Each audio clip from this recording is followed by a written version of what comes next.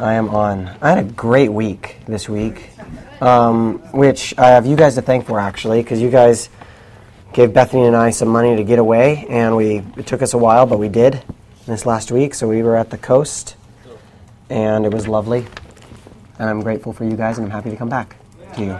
So, thanks. We're going to talk today about open doors, about closed doors, about God's leading through a variety of means, about a missionary heart that we as a church are trying to cultivate, and apparently we're doing something right because people keep leaving. So, so just have an attitude in your hearts. Try and cultivate an attitude in your hearts of willingness to be led today.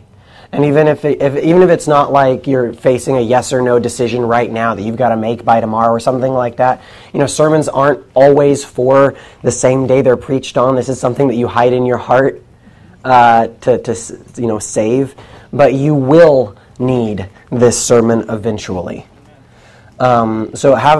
Please just be relying on the Holy Spirit. Be eager to listen, to hear what He has to say to His church. And let's be sensitive to Him today as we look in Acts chapter 16. You can turn there in your Bibles. We'll be in Acts chapter 16, verse 6 through 8. I will read it, and then I'll pray, and then we'll study, and then I'll show you a map, which is great because maps are fun. Acts chapter 16, verse 6.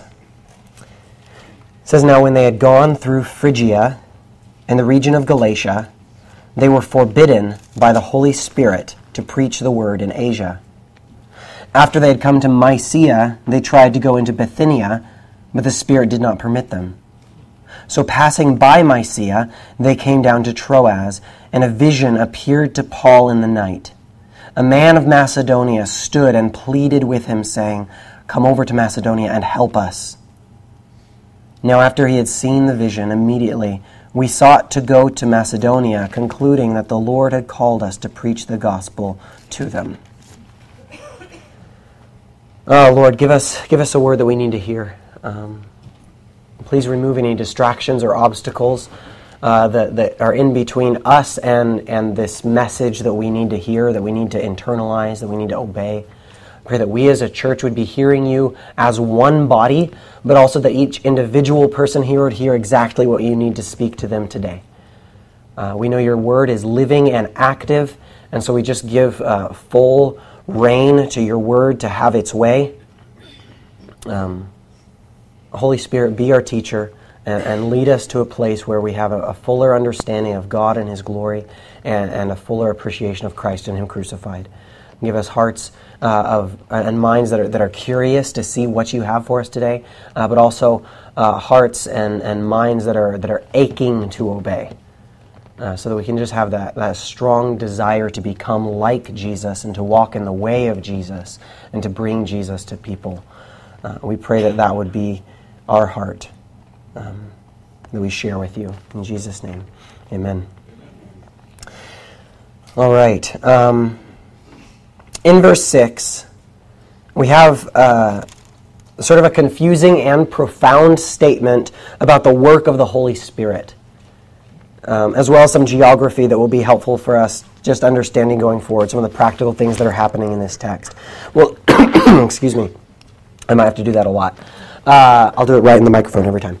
We'll look at the geography part first. There are 3 places listed in verse 6, Phrygia, Galatia, and Asia. And then there's 2 more places in verse 7, Mysia and Bithynia, and then in verse 8 we see Troas. All of these places are in what is now Turkey. And I'm going to give you a geography class right now so you'll be able to impress your friends and be just, entertainment at dinner parties. So there's a map. You can find lots of maps like this, just better ones even. Just Google, search any of these words, and something will show up. Google images. But this will work fine for our purposes. Galatia, there's no borders around any of these because they differ from which map you look at, actually. They seem to be kind of fluid. But Galatia was a region, not a city. More like a county region even, or a state, a small state. And that's the same for Phrygia, Bithynia, and Mysia. These aren't cities so much as they are regions that contain cities. Paul and Silas, and now Timothy, their teenage apprentice, they went through Phrygia and Galatia. They were going around central Turkey. And as we see in verse 6, they can't go into Asia. When we think of Asia, we think of like China. China's not in Turkey, never has been. So it's a completely different Asia we're talking about. This is talking about a region of Asia Minor. And in Asia, in this verse, it's the extreme west of what is modern-day Turkey, and it stretches up almost to where you see the word Troas there, which is in smaller type. Troas actually is a city, and we'll mention that in a second. They can't go into Asia. So they come up to Mysia right there, and then they try to go into Bithynia, but they can't go there either. So they backtrack again and end up at Troas, which was not a region, but a city by the sea with a port. And it is here that they receive the call to go to Macedonia, which includes the north of Greece and a whole big area over there that includes the modern country Macedonia. That's actually a country now, but also a large section of Greece itself. So they go down, they're stopped, they try to go up, they're stopped, they head towards the middle, and that's when they receive a word from God about direction. Already there might be some personal application that the Holy Spirit is working in your hearts about balance, but I'll let him do that by himself. So now you kind of see what's going on with Paul and his team on the map. So now we've got to look at what's going on in their hearts. Paul, Timothy, and Silas are sold out for the gospel. We see that through their actions and through their words. They love the churches. They love the lost. They've showed their love for the churches by visiting the churches all over Galatia and Phrygia and all the parts where there aren't words on that map. They've delivered the letter from Jerusalem that we read in chapter 15. And we can be sure that they have been blessed by their fellowship with these families of believers, and we can be sure that the churches in these areas were strengthened and growing, just like the churches were described for us in the last verse of chapter 15. That's what we read of the churches they were visiting. They were strengthened and growing. Everything is great. And Paul and Silas, they could probably go home to their home church in Antioch, knowing that they had accomplished what they had set out to do. It was a good mission trip. They were blessed. Everyone was blessed. It was wonderful. But we also know that there was an urge in Paul's heart, a compulsion that drove him into new territories with the gospel. In Romans chapter 15, verse 20, Paul writes, "And so I have made it my aim to preach the gospel, not where Christ was named, lest I should build on another man's foundation." In the Old King James, it says, "I have strived to preach the gospel." In the ESV, it says, "I have made it my ambition to preach the gospel," to strive for something. That's like a dog pulling on the leash because it knows it needs to get the squirrel, okay? That's striving for something. When we talk about ambition, we think of that single-minded vision that someone has when they've got the goal that they're working towards. Nothing is going to distract them. They're just go, go, go. Paul set his eye on the unreached people of the world, the unreached parts of the world, where no one had heard of any resurrected Savior. He would look at nothing else. He was like a dog pulling on the leash to get there and bring them the gospel. This was his missionary's heart. And I pray that each of us would share this kind of ambition for doing the work of the kingdom of God, to do what you've been called to do for the kingdom of God. Paul was greedy for souls. He was passionate for the lost. And this was not at the expense of the churches he planted. It was for them. The church was blessed when the church is blessed when the church grows and reaches and sends. So he's getting ready to leave the churches that he's been visiting. And he's going to go out into the great unknown, the places where the gospel had not been presented yet. Excuse me. And Paul had been on this trip of encouragement. I've said this every week, but I'll say it again. That kind of trip is extremely important and often neglected. Simply visiting other churches and other Christians that you are connected to is important. Even if you don't go to teach the Bible or build an orphanage or do street evangelism, fellowship is actually one of the 4 pillars of the early church. And it holds up the roof so that you can do everything else. Okay? In Acts 2:42, we see that the early church continued in the apostles' doctrine and fellowship and prayers and the breaking of bread. We've done all 4 of those things today, and we get more because it's potluck. This trip was mostly about the first 2. They were setting doctrine right and then having fellowship. That was the whole point. And this trip that Paul just went on, it was great. It was important, it was necessary, but for him, for Paul specifically, it was not his only ministry and it was not his primary ministry. He is, at his heart of hearts, an apostle, which is one who has been sent in the footsteps of Jesus to seek and save that which is lost. He has an insatiable drive to go preach to someone who's never heard the gospel before. And when we see in verse 6 that the missionary team was forbidden by the Holy Spirit to preach the word in Asia, we can safely assume that they were trying to go to Asia. They wanted to go to Asia. That region of Asia where they're talking about, as you can see on your map, it's the westernmost part of Turkey. And I think that the reason they would have wanted to go into this region is so that they could get to Ephesus. Ephesus was a hugely influential city, influential culturally, politically, socially. It was a center of commerce and culture, and that really just fits Paul's style. He goes to where the people are. And, we do know that once he finally does make it into Ephesus, it's an important part of his ministry. We know that God would eventually bless the ministry in the church in Ephesus. And we know, that, like I said, that Paul usually goes to where the people are, and Ephesus is well populated. It would have made sense, having preached in all the other cities in Asia Minor, to go to Ephesus to preach. But the Holy Spirit says no, even though it makes sense. It says don't go there. And here's where we have to ask a few questions, the first of which is, how did the Holy Spirit forbid them to go? Like, what did that look like? I mean, when God talks, what is that like? And here's what I answer emphatically and dogmatically, I don't know. I have no idea.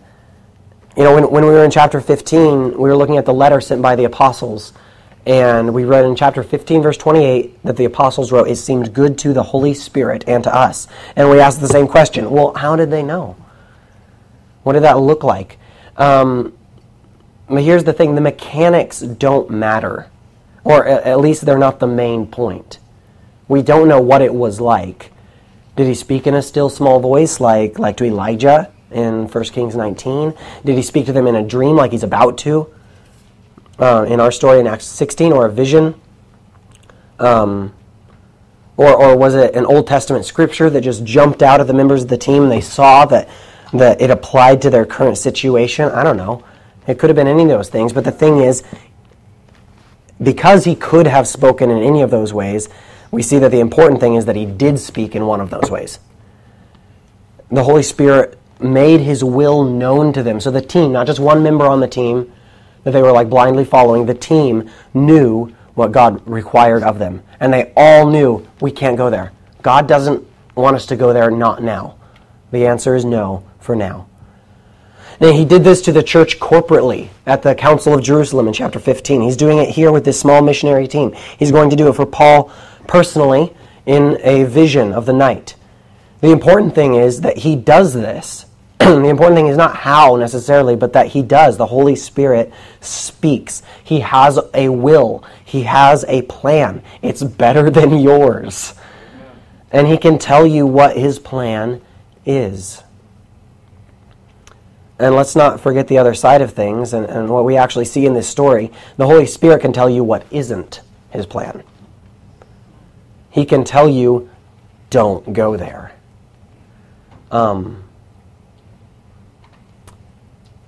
Let's just make this crystal clear right now. As Christians, as the Church of Jesus Christ, we absolutely believe that God speaks to people and gives them guidance. Now, we don't believe he is obligated to. We believe that he can, and we believe that he does, We know that God speaks. For those of you that were with us when we were studying through Hebrews chapter 1, it begins, in various times and in various means, God has spoken. And we spent a long time talking about just that miracle in itself. God has spoken. God has spoken through prophets, and in these last days, He's spoken to us in the language of His Son, Jesus Christ. We believe that God speaks. This should be an encouraging thing to hear, but quite honestly, it's not always. Because for some of you, and probably for all of you at some stage in your life, there's the faith that says, yeah, I know that He can do that, so why doesn't He already just tell me what to do? This should be an encouraging thing to hear, and it should be an encouraging thing to believe, and even a no-brainer for us. We have the Bible, we're in church, you have wise counselors that we should be, of course God speaks. But sometimes it can be disheartening to desire this kind of guidance and then feel like you're not getting any answers. Now, I believe that God speaks. I also believe that there's a huge variety in His methods, just like we don't see Jesus heal in the same way twice. Like, one time He'll say a word, one time He'll lay hands on you, and the other time He'll spit in your eye. Huge variety there. In the same way, I know that God uses a variety of ways to get His point across to His people. And sometimes it's even in just kind of a shake of the head, like, no. That's enough leading. If you can sense that from the Holy Spirit of don't go there, that's leading. We believe that God speaks, but some of you may believe that He doesn't. And for the person who doesn't think that God wants to talk to you, or doesn't need to talk to you, or perhaps you just think that God doesn't have much of an opinion about what you do with your life, I'd encourage you to think again. If He has prepared good works for you to walk in, as Ephesians 2 says that He has from before the foundation of the world, then He's got a plan. And if you think you're always going to find those good works all on your own without His leading, then I'm surprised your pride fit through the front doors. Okay? Because you're not. Even the Apostle Paul tried things, and God said no. In fact, multiple times. And Paul asked for things, and God says no. And the important thing is that Paul heard Him. The important thing is Paul tried, I think. Listen and expect God to communicate to you through His Word, through His church, or perhaps through some other means, maybe even ones you're not entirely comfortable with. I believe God speaks. I believe that I'm obligated to believe that God speaks. Otherwise, a lot of my life doesn't make sense. But I also know that in His infinite wisdom, He also knows when to be silent and when to lead with silence. And I know that the silence of God can be a struggle for some of us to work through. So to the person who does believe that God can guide, but maybe you don't see it in your own life, then I'd say the same thing to the other skeptic. Listen up. I know you think that you are listening, and maybe you are, but I'll say it anyway. Listen and expect Him to lead. Do you have faith that He will lead you? The Word is living and active. We believe that, right? And the more you read the Bible, the more you realize that it's reading you. So start there. Get into that habit. Get into a Bible reading rut. I know that we talk about ruts like they're bad things, but I want you to be so stuck in a rut of Bible reading that you can't not read your Bible. But also be open to the Spirit speaking to you through other people and other means that you may not have considered. Remember, God can and has spoken through livestock.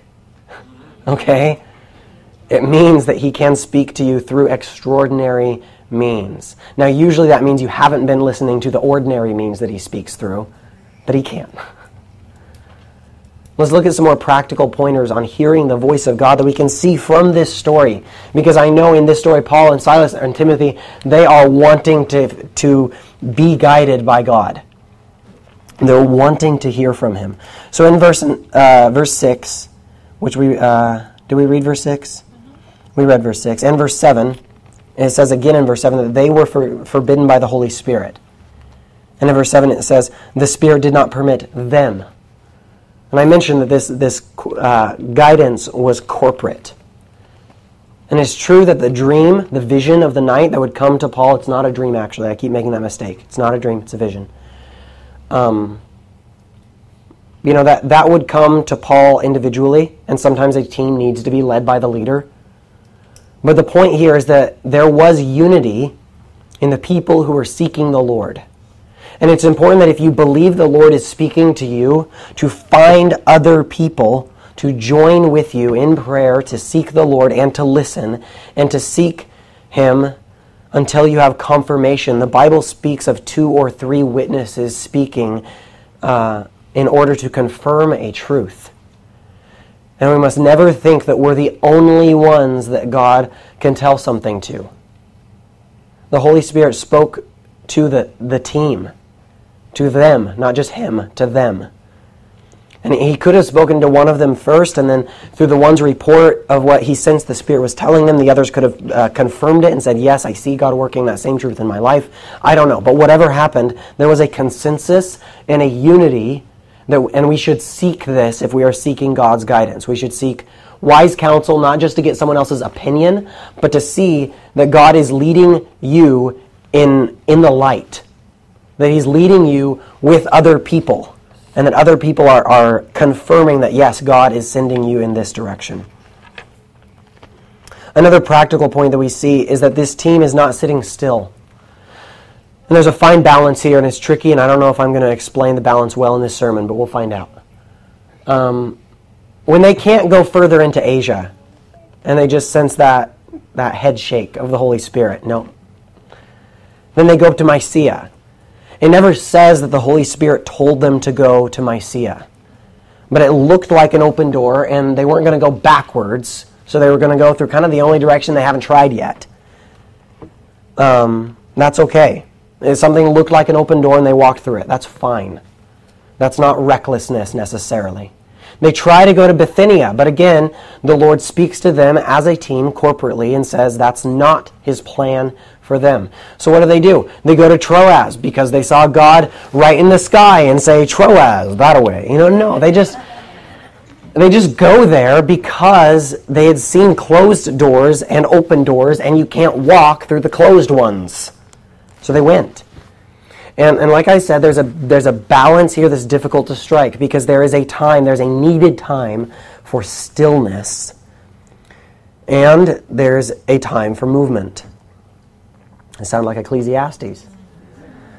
Now, I believe God often calls His people to calm down, slow down, and rest in Him, and I think we rarely hear or heed that call. We are so prone to busyness and stress and activity, and we make excuses for these things when, so often they're just the works of the flesh proving our own inability to accept grace. But we're like that. We do that. And sometimes we need to stop. But God never wants us to stop to grow stagnant or stop just to, die. We're never stopped for good. In Paul, we're actually going to see a hint of this balance between activity and rest that is healthy. Because the stillness provides the training ground to prepare us for the next move. Because while sometimes we need to stop, it's always right before we need to go. And what I like about Paul's missionary team here is that they didn't stay stopped. They saw a red light, and then they took a detour. And they could do that because they were completely convinced in their mission, which was to bring the gospel to people. And for the person here who wants to hear from God, and they want to receive guidance, do seek Him in prayer, do seek Him in quiet times, in stillness, Seek Him in His Word. Seek Him in godly counsel, not just good advice from someone unrelated to you, but someone who can join with you in seeking His will for you. But then, as you are filled with the knowledge of God, gained from the study of His Word and the Spirit who lives in your heart, get up and do something and see if it works. And I know this can sound conflicting. It can sound kind of reckless maybe. Do I sit down and listen or get up and go? Yeah, just do those things, yes. Rest in the Lord. Seek first the kingdom of God and then go do something. I was talking with someone yesterday, a friend of mine, who's been in a variety of different church backgrounds. He's spent time in Calvary chapels when he was younger, and he's been part of other non-denominational, part of Presbyterian churches, and everything like that. And he was saying what one of the churches that he had been to, they had, he said every type of entrepreneurial ministry would just get killed in committee after committee after committee. And he was saying it in kind of tongue-in-cheek, he's just like, yeah, you can't start anything because we'll figure out a way to have a meeting and cancel it. And he was saying that he misses the time that he spent in Calvary Chapel, because in his Calvary Chapel that he went to in Orange County, and it's very similar with ours. If someone says they have an idea and they want to go do it, usually everyone says, cool, go try. It might not work, but that's okay. So what? A lot of stuff doesn't work. Go do it anyway. And then some stuff sticks. The good stuff sticks. And I like that. And I see that kind of in Paul's ministry, where he's like, I'm just going to try and go this way. Like their trip to Asia was a dud. They weren't even able to go across the border. Their trip to Bithynia was a bunch of wasted time, resources, and money. And a huge stressor. But you know what? They went and tried, and that's okay.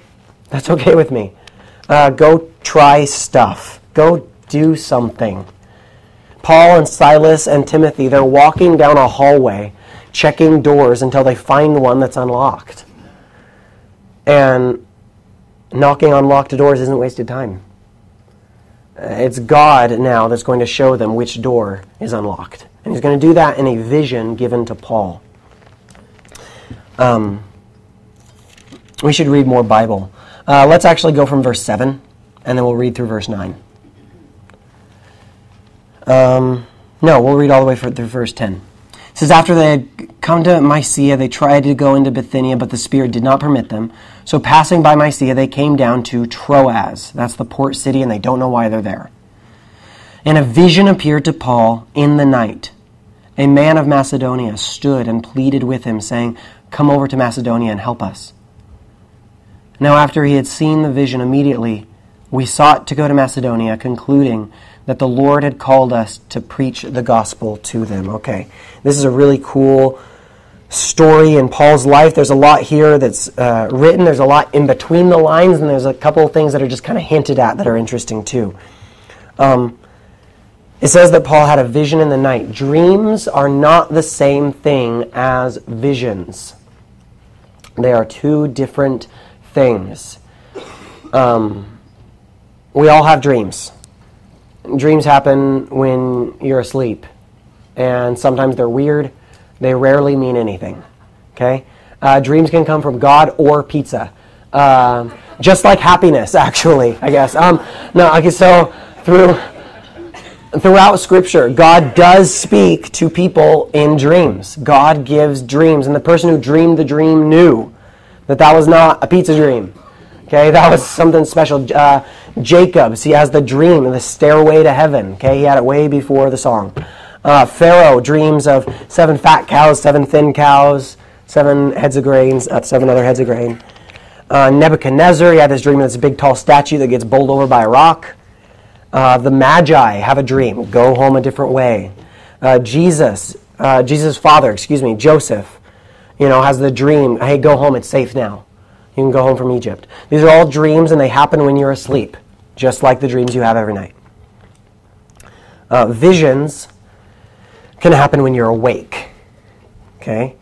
The prophets in the Old Testament, they received visions during their time of prayer and seeking the Lord. And God often would show them weird things and say, what do you see? And they'd say what they'd see, and God says that's exactly right, and this is what it means.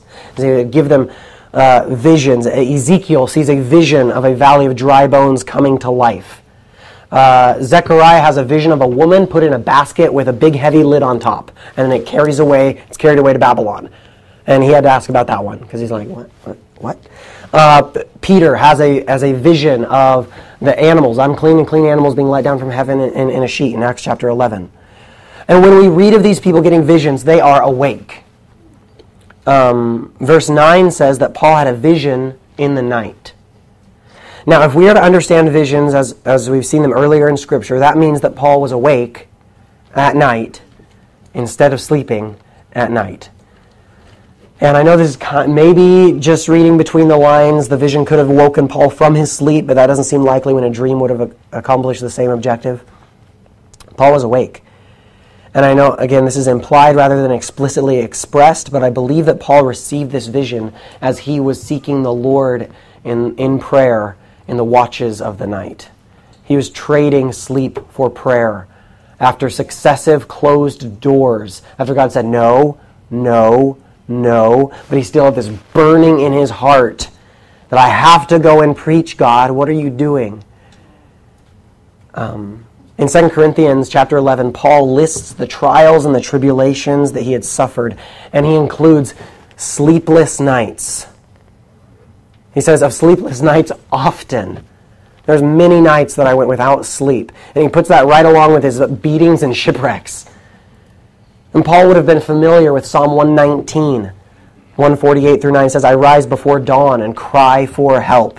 I hope in your words. My eyes are awake before the watches of the night, that I may meditate on your promise. He would have known Psalm 63, where David says, when I remember you upon my bed and meditate on you in the watches of the night. And I think we see here that balance of the life of Paul between sitting and waiting, seeking the Lord, and getting up and getting things done. You know, Jesus said, work while it's day. And he said that metaphorically, but we see also that Jesus habitually rose up early to pray before light. And occasionally he would go all through the night in prayer. Paul was praying in the night, seeking the Lord. And whether he was fasting or not, we don't know, but this is kind of like fasting. You know, this kind of watching is similar to fasting. While fasting is praying when you could be eating, praying in the night is praying when you could be sleeping. And Paul was seeking the Lord. He was trying all the doors. He was crying for help, knowing that everything he's trying is a door that's slammed in his face. Saying, God, well, then where do I go?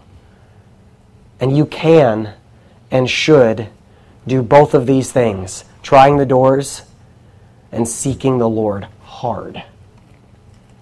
You know, should I slow down and pray or get up and go? Yeah, do both. You know, whenever I talk about balance, I talk about the balance of extremes. It's not the middle ground. Christianity is not moderation. It's just not. Okay? And the guy in the tightrope needs a long pole with weights on both ends to keep his balance. Okay? Jesus would go, you know, he fasted for 40 days. That's pretty extreme. But when he's in the city, people were able to accuse him of being a glutton and a drunkard because he knew how to party too. Not in a bad way, but he was okay eating and being with friends. You know, he had a balance of extremes. Paul has a balance of extremes. Does he seek the Lord? Yes. With everything he's got. And then he gets up and he goes and tries things with everything he's got. Do both. This is, you know, the choice between slowing down and waiting on the Lord or trying to serve the Lord. That's a multiple choice test, and there's two possible answers, and they're both right. Okay? Check both of them. And God leads you through closed doors. He does often to many people in Scripture. But you won't know if it's closed unless you try the knob. God also leads through a still small voice. He can lead through just a peace that passes understanding after letting your request be made known to him. He can lead through a word fitly spoken, through a multitude of counselors. And for most of those things, you have to be still and you have to be listening. So do both. God was leading Paul through closed doors, but he was also leading him in the night when it's quiet. And he was leading him through the miraculous, which came in response to Paul's waiting on him. I believe that. Paul receives a vision of a man from Macedonia. I don't know if he was like waving a Macedonian flag or had like a name tag or something. Hi, I'm from Macedonia. I don't know. But Paul knew by what he saw or by what he sensed in his spirit that this man was from Macedonia. Macedonia on the map, it's just right across the water from Troas. It's not that far to sail. And of course you can see why. If God wanted them to go to Macedonia, he led them by closed door after closed door to Troas, where they would be able to just catch the next ship in the morning and go to Macedonia. God leads by closed doors, and I guarantee you that you want to be where he's leading you. This Macedonian man pleads with Paul for help. He is asking to be rescued, and I wish that we could all see a vision like this. I wish each of us could have someone plead with us to give them the gospel so that we could see how rich this treasure is that we're holding and how vital it is to give it away. You know, Paul didn't encounter many people like this in real life. You know, we don't read of all these stories of people coming up to Paul and saying, "Hey, I heard you have a gospel. You got a spare one?" You know, and you're not going to run into people either that come up to you and be like, "Hey, could you please preach to me?" That's not what normally happens. But we need to see people with this need regardless. We need to see people as if they need our help, because they do. They need the help that only Jesus can give. And you are the one who has the authority to introduce them to this Jesus. And you know, like I said, this coming Wednesday, I'm going to start a short series on missionary biographies. And one of the missionaries that we'll cover in a few weeks is Hudson Taylor, J. Hudson Taylor. He was a missionary to China, and he was a weird guy. Most of the missionaries, just heads up, are weird in real life and in history. They're just all weird. And on one of his first journeys to China, he was with another missionary agency before he had started his own, and he met a Chinese man, and he led him to the Lord, and that man was just filled with joy. He was just so happy. And he was thrilled to know that he could know his Maker and have his sins forgiven and have a life filled with the Spirit of God in him, you know. And it was all just too much joy to hold on to. And he asks Hudson Taylor, and he asks him, "How long have the people in your country known about this Jesus?" And so Hudson Taylor, he's got to tell him, hundreds, and more than 1,000 years, hundreds of years. And then the Chinese man, he says, "What? Is it possible that for hundreds of years you have had the knowledge of these glad tidings in your possession and yet have only now come to preach it to us? My father sought the truth for more than 20 years and died without finding it. Why didn't you come sooner?" And that had a profound and lasting effect on Hudson Taylor's life, as you can imagine. People need what you have. And there are people who, even if they won't express it in the same way, even if they don't show up in your dreams, even if they don't beg you like the Macedonian man in Paul's vision, "Help us," they are in need of the help that you have. And Paul and his team understand that the help they could give this man would be given in the preaching of the gospel. That's how they interpret this call, as we see in verse 10. In verse 10, it says, "Now after he had seen the vision, immediately we sought to go to Macedonia, concluding that the Lord called us to preach the gospel to them." They equated help with gospel, which I think tells us two things. I think it tells us, first off, the greatest help that any living human can have is the gospel, which forgives their sins and brings them into contact with their Savior. Absolutely, that is the help. But also, I think that the gospel needs to be presented as if it's help, and parallel with real help. If someone's hungry, feed them. That's okay to do. That's not in contrast with the gospel. That's parallel with the gospel. So when this man said, "Help us," you know, he could have been He could have been hungry, he could have been thirsty, he could have been needed clothes or been in prison or all those things that Jesus says, go and help my brother who's least of these. But the greatest help they could give, along with those practical needs, was preaching the gospel to them. Once Paul receives the vision, he shares the vision with the team, and they have that all-important unity and consensus, and it says immediately we sought to go to Macedonia. And I love the prompt obedience, that extreme willingness, I guess, of going into this uncharted territory where there's no other churches, no other Christians. But what's perhaps the most interesting part of this verse is actually grammatical. It's the change in pronouns. How many of you guys noticed that? Immediately, we went in. We? Who's we?